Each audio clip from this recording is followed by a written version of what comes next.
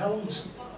See, there is those issues to consider. I'm not being flippant making that comment. That is a reality. If people in big numbers, you know, we don't care about, and I'm not saying for 1 second that that is your view, but if people are to do that, you've got to understand, then, I will, but those comments were made. Terrible thing to say.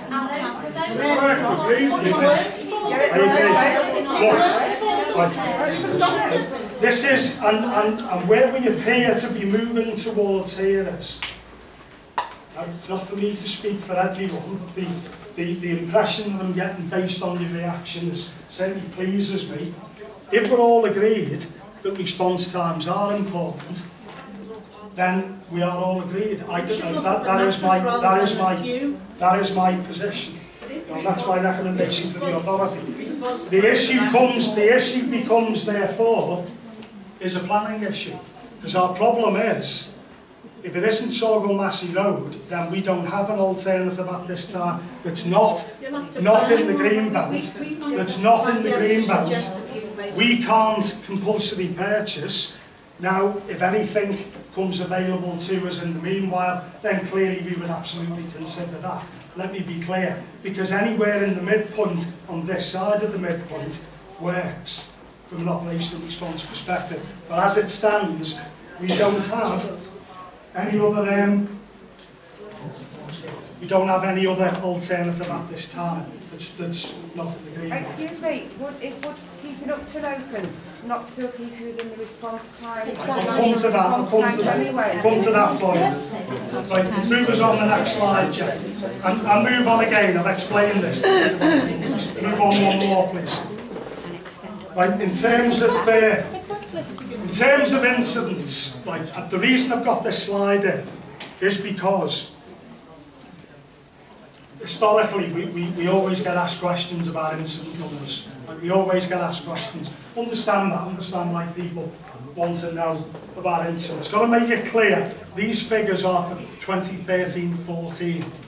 Right, we do now have a full year's data for 14-15, but that only became available to us at the beginning of April.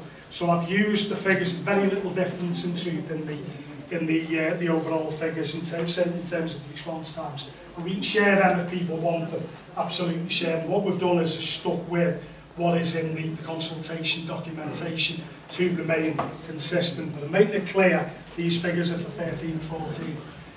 The numbers of incidents across Merseyside has reduced significantly over the last decade. That hasn't happened by accident. That's happened because we've undertaken very extensive proactive intervention work to manage incidents down, whether that be fires in the home, road traffic collisions, antisocial small fires and automatic fire alarm actuations. We've massively reduced the numbers of incidents. Being victims of our own success, absolutely that's the case.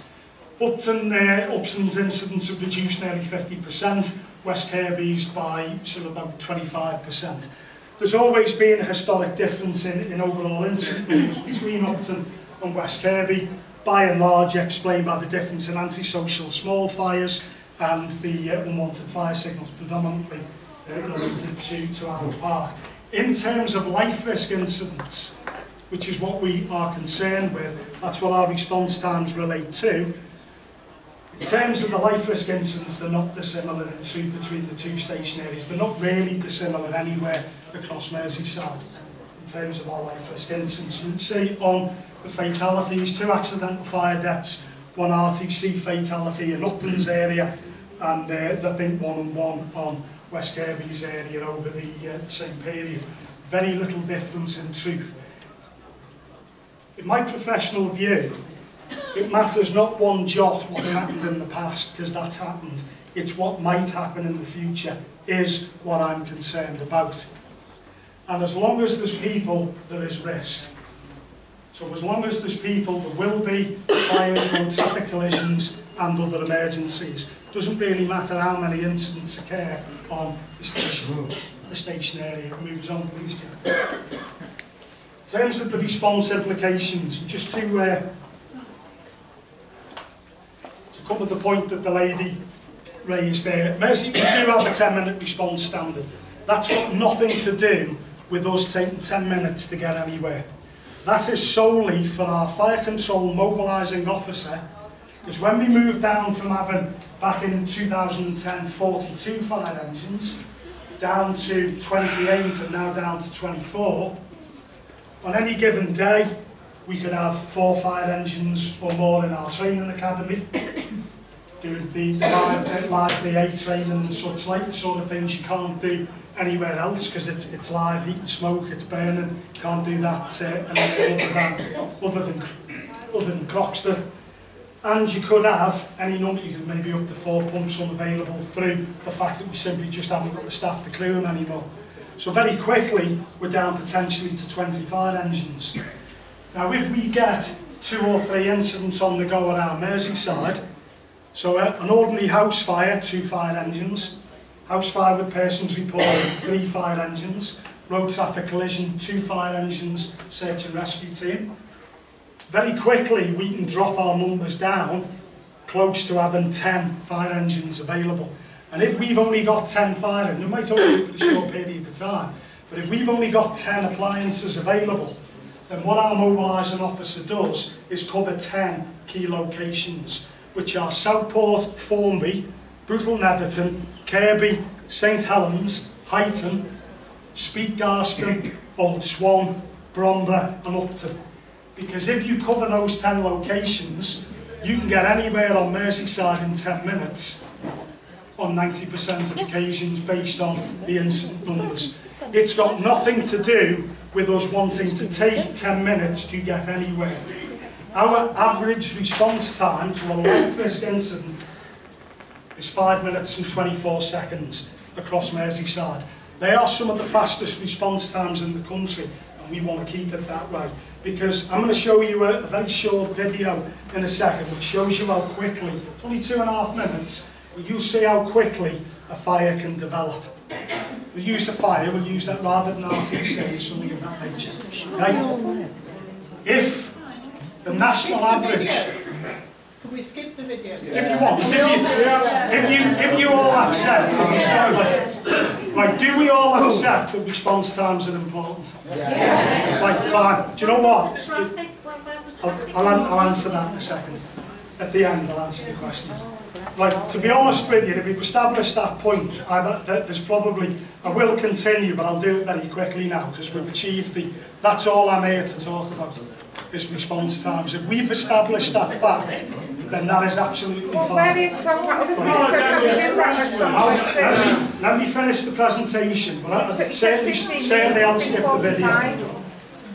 Okay, if we were to close West Kirby outright, the average response time based on last year's incident data to the West Kirby station area from Upton, because that is where the first fire engine would come from, would be 8 minutes 43 seconds, pardon me, compared to the 5 minutes and 5:23, isn't it? It'd be quicker from Haspel though, wouldn't it? No, you wouldn't. It's straight on through. Like to Hoylake. To Hoylake and Wales. West Kirby station area, which I'll show in a minute, I'll show you where West Kirby station area covers. Heswell is not quick, it would only be quicker to Station Road, beyond that Upton are quicker to get to anywhere else, even in Caldy, based on the run times. Okay, the figures here are all in your pack, so if you want me to skip them, I can move over that. That's fine. Okay, I'm going to move on again, yeah. Right, we'll skip this. This is a video. Here's your station areas, which I'm not sure how well you can see there. Kieran, if you pointed, that's West Kirby's. In fact, Kieran, if you allow me to do it, please. Just there. Right. That's West Kirby's area. This is what I mean about covering the River Dee. That's Upton's area, so it stretches all the way over, effectively to Beechwood, to Bidston, so it's effectively up the top. Eleanor Road, Viner Road is where the border is, up at Birkenhead. Birkenhead can get across there equally as quick as Upton can, for reasons which may be obvious to you. Upton, where it's located now, covers more of the Wirral. Certainly if it's a 10-minute response, it covers the majority of West Kirby's area, but not all of it in 10 minutes. 10 minutes is much too long to be waiting for a response. What's the national If we move it 7 minutes 24 to a dwelling fire, our response figures include all life risk incidents. If the national figure included all life risk incidents, it would be a lot longer than 7 minutes. Road traffic collisions typically take longer to get to, for reasons which are probably obvious to people. Right, the midpoint is, say, it is just about there, which is 3 lanes end. That's the ideal. However, as it stands, we have no powers of compulsory purchase. We have approached the landowners, we've had no response. We have tried, but we cannot do any more than we've done. We can't compulsory purchase land. As you'll see there, the Saughall Massie Road site is here. That is as close as we're likely to get. Therefore, that gives us good response times into both of the station areas. The next slide is just, I put it on only because I thought it might be easier for people to see, because I realise it's probably going to be quite hard on what is still a relatively small screen. It just says the same thing, basically. I'm going to move on again, Jeff. And that's the piece of land that's in Wirral's ownership, so I'm sure everyone knows where that is. Just move on one, Jeff. That's Birkenhead Fire Station. I just put that on so you can see what one of our new build stations typically has looked like. Move it on, Jen, please. That is Patterdale Fire Station in Cumbria, which was built in the same programme as Birkenhead. Just put the next slide on. That is the engine house. That is designed in such a way that in truth, the majority of people don't know that's a fire station, because it is designed to fit in with the area. The point that I'm making is that if a fire station was to get built, then it would be designed in such a way that it fitted in very much with the area. Let me make a comment here. Those designs there are solely for the purposes of an indicative, that is what a fire station, no, in truth, that is no more relevant than the picture of Birkenhead.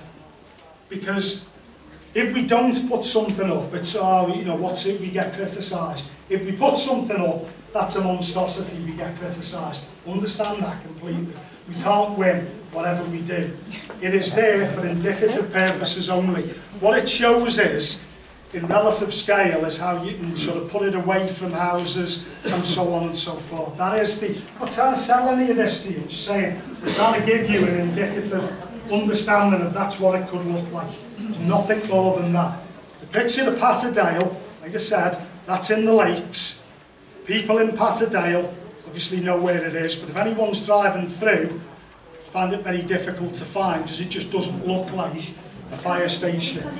Doesn't have a Does it still sound like a fire station? And that can be designed in. That can be designed in, and clearly that is what a public consultation in relation to a planning application would deal with. Like I said, this is only to do with response times, and it appears to me that we are all saying the same thing, and that's fine. Because, sorry, on response times, are we not saying the same thing? Everything else taken into consideration. We're not just lying your response time and saying that's the end of it, it's going over, it's going. No, I'm not saying that. What I'm saying is the purpose of this public consultation is only concerned with operational response. Well, we're not No, that's fine, right? Anything else is a planning issue, which is...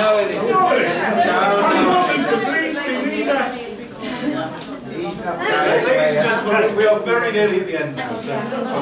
Last slide. We're on the last slide. Just finish the last slide, please. Just summarise the last slide. Over the last decade, the authorities had to manage significant budget challenges. We are at the point now where we can't keep all the fire stations open. That is a matter of fact. We have to do something. Okay, so it is either mergers or outright closures. It just depends on where those closures are going to be or what the mergers will be if indeed we went ahead. Mergers do result in the least impact on operational response. That is a fact. we have been awarded grant funding towards the cost of pursuing the merger option if it goes ahead. So we do not incur additional revenue cost.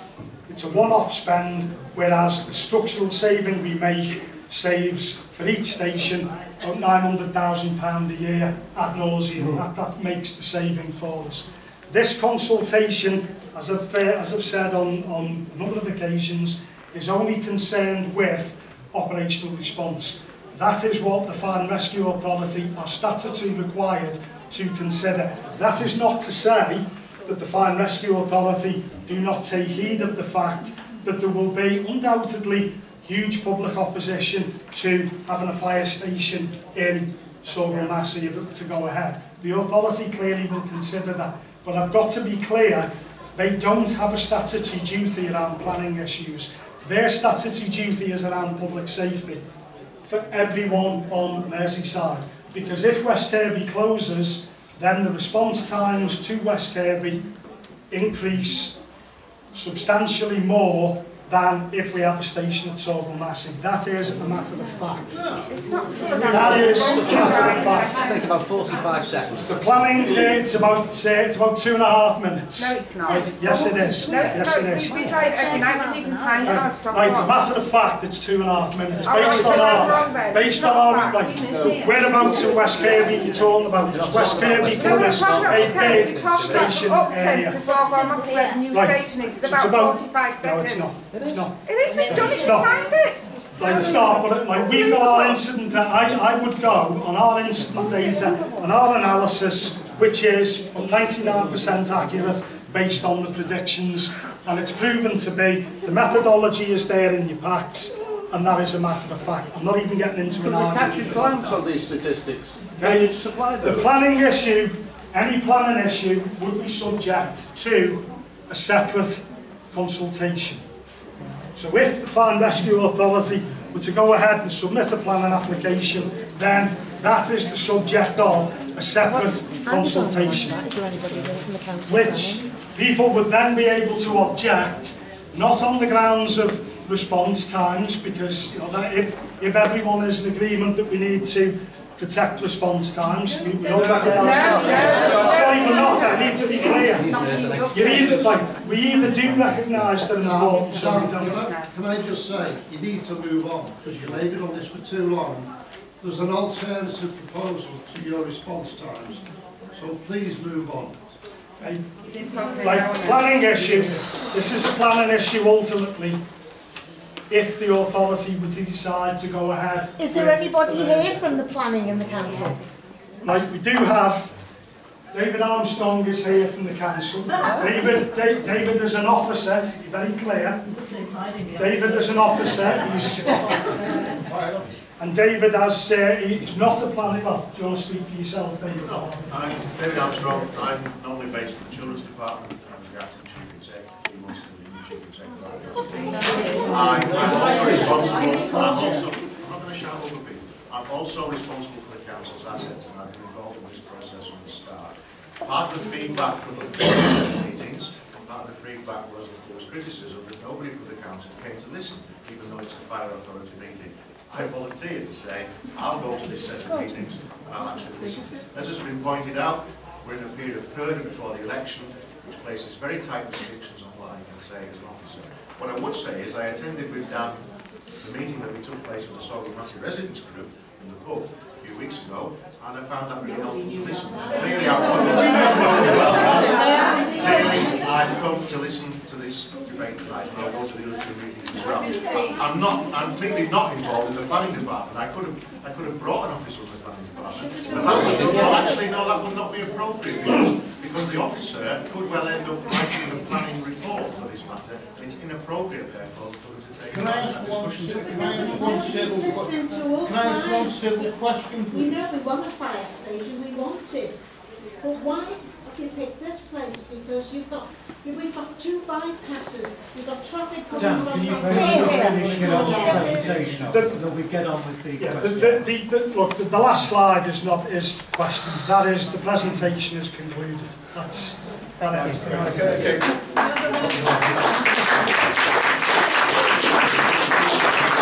Thanks everyone being so patient. I've got the chance to ask questions and make points. If you signal that you want to, try not to shout out. I know that you know, people are passionate about the issue and so on.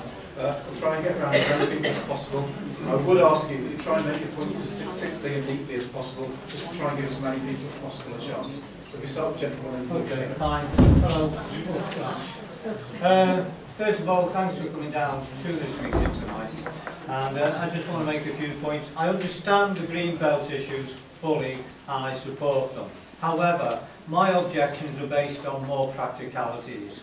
I've been associated with the fire service since 1953. My family were in it, I've still got friends and relatives in, and I myself was a paramedic in this area. I know the ups and downs and the idiosyncrasies of all these roads around here. What I would suggest is the fire station being built here anyway is not a good idea for a number of reasons. It will affect the response times. Now, something Dan said earlier on about the industrialisation of the area. You're right, I've witnessed it, as many of us have, how it's changed over the years. But West Kirby has never been an industrialised area. And so, therefore, your argument to cut down the station there wouldn't really stand up. What I'm saying is here, and we all live in this area, if you put the fire station down there, there are a number of practical reasons why it's not a good idea. First off, if you closed West Kirby, it is going to increase the response times. I mean, if we think about the likes of Banks Road, or even Hoylake, where they've got hotels only now, from the current fire station to Banks Road, for instance, that would be a couple of minutes. If you had to make that same journey from here, now I'm talking now in good weather, you're still talking about 7 or 8 minutes. Now bear this in mind, I've done this, I've been there and won the t-shirt, not in a fire engine, in an ambulance. If you were to leave here in bad weather, snow, hail or water, it floods down by China Farm Lane. Yep. So you have to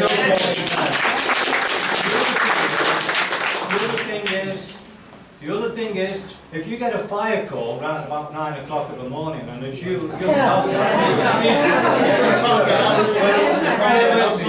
get a fire call, then most people know it's gridlock. So, I think you're making a point about traffic, congestion and response times. If I get Dan to pick up on that specifically. Okay, well, I'm trying to do this quickly. I'm trying to give you the practical reason, right? I'm listening. You can't go through Pump Lane because it's single traffic, particularly when the golf's on. You never get a fire engine through there. If you go up to Black Horse Hill and then you've got to come down Glen Road, it's too narrow for a fire engine to pass. I'm telling you now, to get fire engines there would increase the response time. But forget your response times. Think about the risk to the people in West Kirby who are waiting for a fire engine to arrive. Now that's just a few of the issues. The other thing is, before you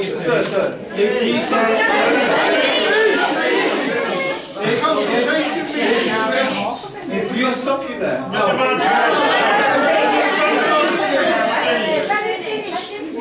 Chief, answer those first two questions and then we'll take it from there. If that's okay.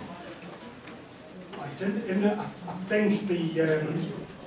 think the question you're asking is or you are questioning the response times. Response times. Assessments.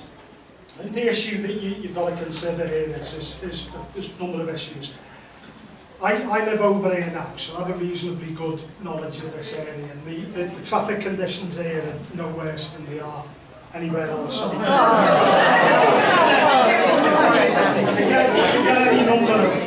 get any number of my colleagues who drive fire engines. Believe me, to get through the take the Strand in Liverpool for example.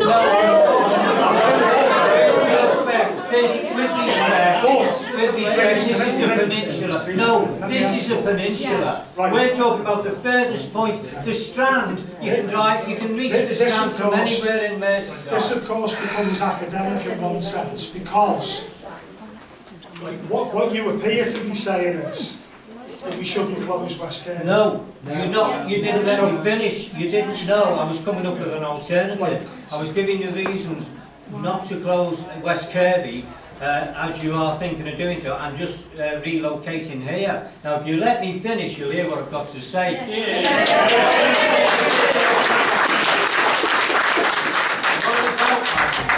If I can say this, I know this is not of your making. You haven't made the financial cuts, so we're having to live with it and all that. But what I am saying is this. What I'm saying here, this is the bad place to put it. And I'm outlining the reasons for it. I don't care if you live over here. I've lived over here all my life, so I know it like the back of my hand. I can tell you how long it takes to get from any given point on the Wirral to any other given point on the Wirral. Okay? So you and I are equal in that. Sorry. If you go out of here at 3 o'clock in the afternoon, what are you likely to face? What are you likely to face at the roundabout? You've got a question to ask, or... Right, I'm just laying down.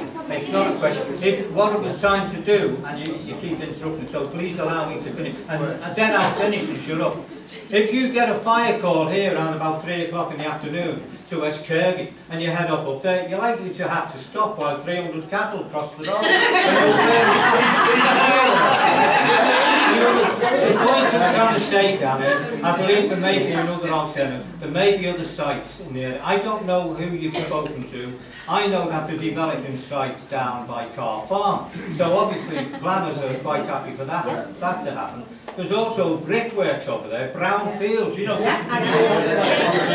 need to look at these areas. So what, so I'm clear then, what you're saying is that we ought to look at all I'm things. saying, And clearly, if there's anything between here and 3 Lanes End, let me answer the question. Like, the roads over here are no more challenging than anywhere else on Merseyside. In fact, we have, like, the response times that we're quoting up there, the average response times are based on actual incidents that have occurred, right, which will include the responses from Upton, remodel the Upton response into West Kirby. The fact is, as it stands now, the second attendance, assuming West Kirby is available, because unlike the ambulance service, fire and rescue service predetermined attendances will, as I said previously, to a house fire, let's say 2 fire engines, the person's report 3 fire engines. So Upton are coming up here and doing that now anyway.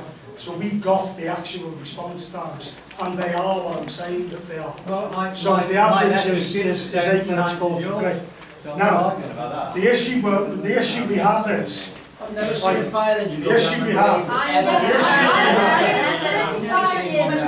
we have is, if we have to, let us assume, say we have no compulsory purchase powers, and as it stands, the only available alternative, bearing in mind, we've already been through one public consultation at Breesby, so we need to resolve this. It's either we resolve it here now in the vicinity of 3 Lanes End, or that's it, we are then in a position we close West Kirby.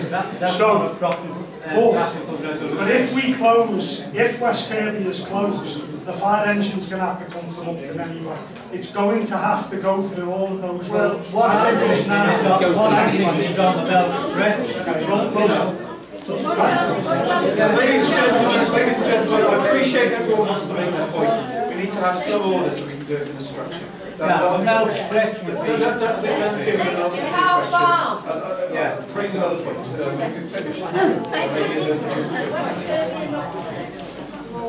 One thing you have touched on, but only touched on, is the very clear trend downwards of the total incidents. And if you extrapolate from the figures that we've got here, and you said the ones for 2014 and 2015 are not dissimilar, you are surely basing your whole sort of thesis on the fact that you have got the need to keep to those response times, but the numbers of fires and the numbers of incidents is going down very, very rapidly. Do you not think you could actually accommodate that by using Upton? Hey, hey.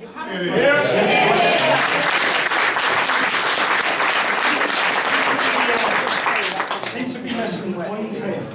The number of incidents is academic. There might only be one incident in Hoylake or West Kirby, but it may result in fatality. So we need to get there quickly. It doesn't matter how many incidents there have been. it's what might happen in the future. There are 26,000 people that live across the West Kirby station area. Therefore, there is every likelihood, in fact it's an absolute certainty, that we will have another domestic property fire. And we will have an RTC, and we will have other emergencies there.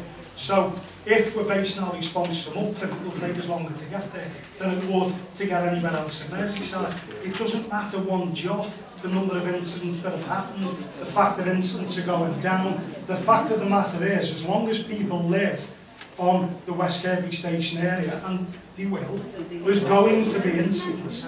There is going to be incidents. We need to be in a position to respond to them from a fixed location, because that's what we predicate our integrated risk management planning on, is fire stations ultimately, for the reasons I gave earlier on about the 10 key locations, of which this would be one of them. We need to base it on, it's about run times, it's not about numbers of incidents. Just on run times, Dan, those two... Sorry, people are sort of regulating okay. I just wanted that point before you drifted off. That was all. The fact you produced in the schematic, the coloured in ones, where you showed the differences from the Saughall Massie from the Upton ones now.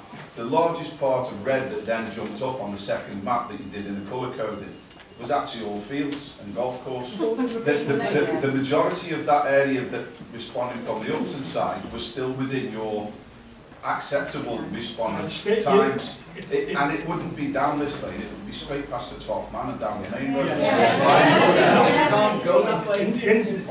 It depends where the incident is. I understand that. I'm saying the majority of the time, the response times that jump up majority on your maps, the ones you supplied, was showing a massive red area, but it was mainly over the fields and the golf course, not the houses. Based on the actual plotting of incidents, which for life risk incidents occurs predominantly, that's what we're basing it on. That's what the figures are on. Actual incidents, actual run. No, I'm assuming you've produced these maps based on actual incidents as well. It's the same figures. Yeah, but this is what I'm saying. Where that jumps up, in the response times, this red here is all fields. But what you get, that's right. But what you're getting into, there is still a good portion there of populace that's covered by 8 to 9 minute response when it could be 6 minutes or 7 minutes. That is the case. Okay, so let's the lady in the check jacket that's been waiting some time. And then just a moment, next is the man in the blue jacket there, the lady in blue at the front, and the man in the check shirt sometime.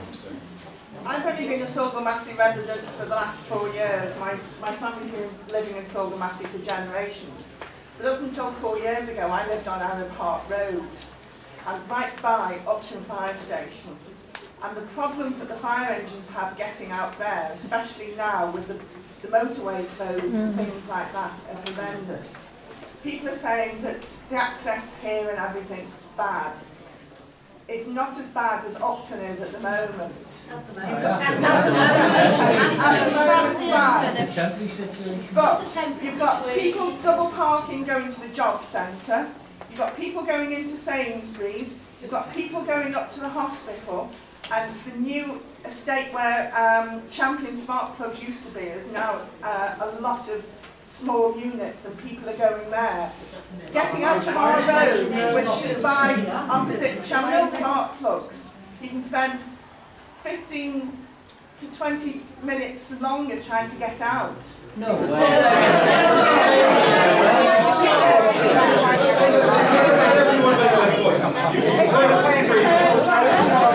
Order, everyone. Order, please. If you let the lady make a point, we have fair enough. I haven't got a blue light on my car and things like this. But everybody's saying that, you know, there's things here and stuff like this. A lot of people that I speak to, because I'm not really in agreement with this going here, are calling me a NIMBY because I don't want it in my backyard and things like that. I've had a fire station down the road from me for 30 years, and that's not the reason.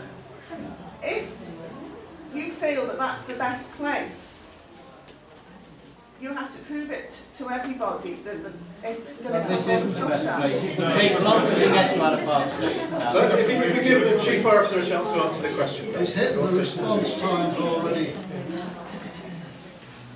I can show through our response model based on actual incident data. I suppose it comes down to, this is a simple principle. If you've got two, you can't afford two, you can only have one. Where do you put it? I've got two shops that provide a commodity that no one else can deliver, but you can then no longer afford to operate two shops. What do? You put one in the middle. You put it in one area or the other, but you put it in the middle. Why don't you use some of the 50 grand you're getting from saving West Kirby and buy the car park next to the West? Ladies and gentlemen, try and keep some order. Ladies and gentlemen, we can't hear the questions up at the front here. If you could all go one at a time. I know that passions are raised and everyone really cares about the issue, but we need to hear the questions so that we can answer them properly. I think next up is the gentleman here in blue, and then it's back to the lady in blue. Good evening, Dan. My name is Peter Bold, Secretary of the Saughall Massie Conservation Society. But tonight, I'm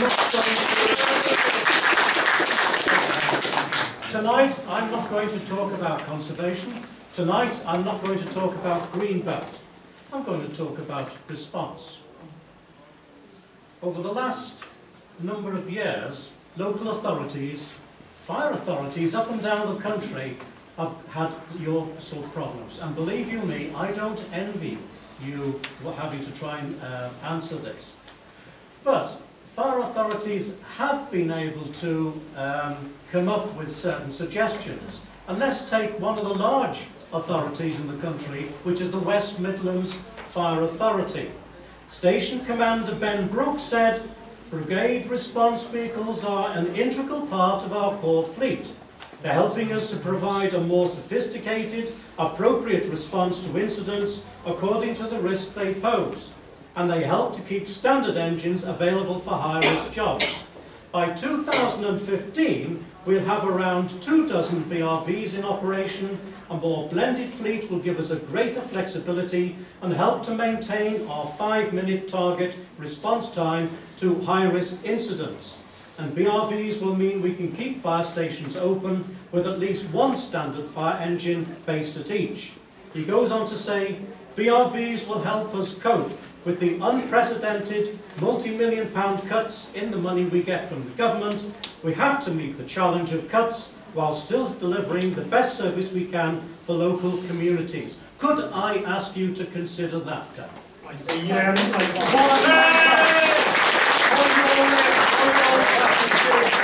Let me answer that question. What West Midlands rather fortuitously were given a flexibility to increase their council tax by £5 one-off, whereas we were not. Which they did, which gave them a fairly significant uplift given the fact that their population and indeed tax base is it's quite large, a couple of million people in the West Mids. The point there is they are still able to keep all of their stations open and have the BRVs. A BRV is a Toyota Hilux which has a 3-person crew, which is not a great deal of use to you if you want to respond to a domestic property fire where persons are reported, or indeed for that matter a road traffic collision. It's okay if you're going to put out a small fire, but we don't have, we take a different view to small fires. We use the we use our advocacy teams, work with police around things like prosecutions, rubbish removals and so forth. What the West Mids are in the rather luxurious position of being in is not having to close any of their stations, so they can maintain all of their rescue pumps. And the reason they have the BRVs simply is because they can afford them. We can't. And that is the difference. We are not in that position. We used to have targeted response vehicles, which we then turned a small fires unit, because that's actually exactly what it did. But if you look at the amount of calls that we've reduced over the last decade by about 50%, the majority of those are small fires. So in truth, instead of me paying to have 3 people on a Toyota Hilux, which I can't really send to any life risk incident, I'd rather protect the rescue pump and have 5 riders on an asset that I can send to any life risk incident. That's why that doesn't work here. But you could have a BRV in West Kirby. Exactly. To do what? You could sell to do what? Exactly.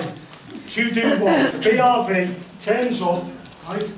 This is maybe where I should have played the video. Because you'd have been able to appreciate a brigade response vehicle is for a small fires unit.